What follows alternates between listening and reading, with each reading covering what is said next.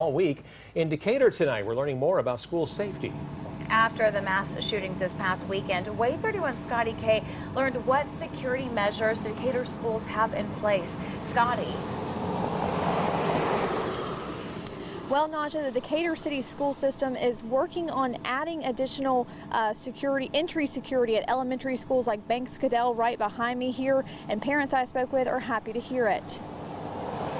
Decatur City School officials want to reassure those parents that their children are in good hands and they do everything they can to keep them safe. For example, last year, someone called Decatur High School and threatened to show up with a gun. Although the threat was not credible, the school treated it like it was, and both the high school and middle school were placed on lockdown immediately. School officials tell me they train for these types of things constantly, and they have school resource officers ready to respond.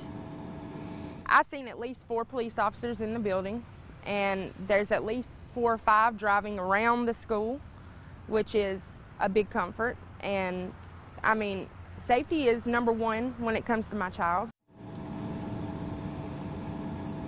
Now, Decatur City School officials tell me that student safety has always been their #1 priority, and that priority won't change with a new school year.